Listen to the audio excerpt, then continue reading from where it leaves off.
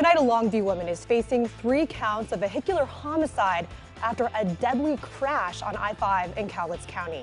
So this was on the northbound side just outside of Castle Rock at Headquarters Road. Investigators say 43-year-old Anna Christie Ireland rear-ended a car parked on the shoulder with its hazard lights on. A tow truck was parked in front of that car with the tow truck driver between those 2 vehicles. Officials say that man, along with the 2 people in the car getting towed, all died at injured, but is expected to survive. Investigators believe Ireland was under the influence.